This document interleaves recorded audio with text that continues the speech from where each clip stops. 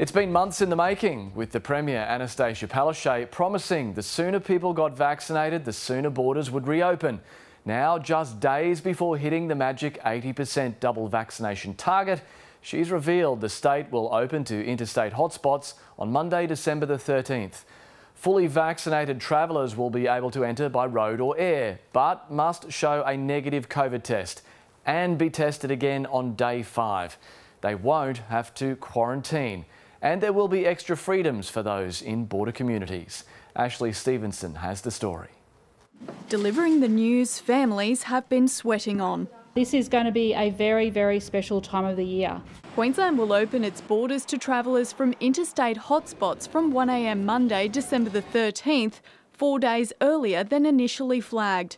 The announcement triggered by Queensland's vaccination rate for those over 16, on the cusp of reaching 80% double dosed. We can't predict exactly when, but we know it's going to be this week. Monday has been locked in as the day borders come down, in a bid to provide certainty for businesses and those desperate to see loved ones. Some of them haven't seen their grandkids for the first time. Some of them haven't seen their aunts and uncles, their mothers and fathers. It's going to make a huge difference to us for our trade and everything, and just being able to all get together again. As of Monday, fully vaccinated travellers from interstate hotspots can arrive by road or air without having to quarantine, but they will be required to have a negative PCR test 72 hours prior to arriving. If you are not fully vaccinated, you must arrive by air only and hotel quarantine for 14 days. Under new guidelines, people will now be considered fully vaccinated a week after their second dose rather than a fortnight. And all arrivals from domestic hotspots must get another COVID test on day 5 when they get here. For those in the border bubble, fully vaccinated residents will be able to move freely across the border for any reason.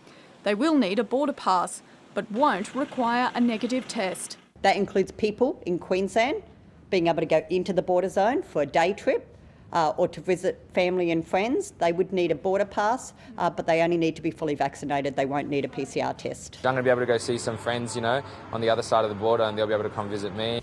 With thousands of people eagerly awaiting entry into Queensland, delays are inevitable.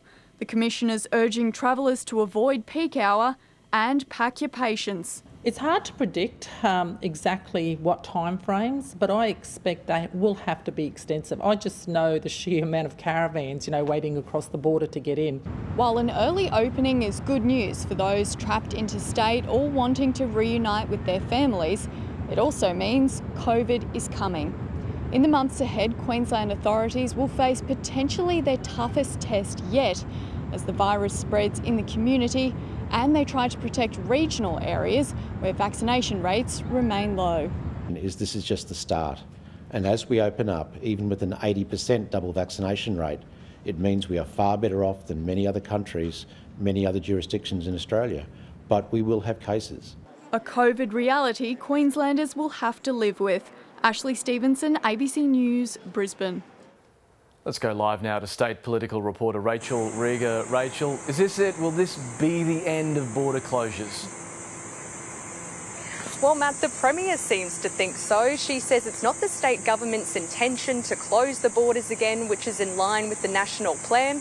And she says the state's high vaccination rates has put us in a good position to reopen next week. They're expecting that we will reach that 90% of eligible Queenslanders aged 16 and over to be fully vaccinated by mid-January. But once we do have community spread, it's likely that mask wearing will be encouraged again.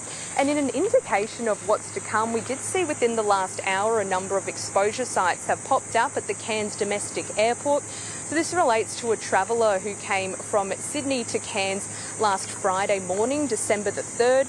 So a public health alert has been issued for some of the passengers on flight JQ590.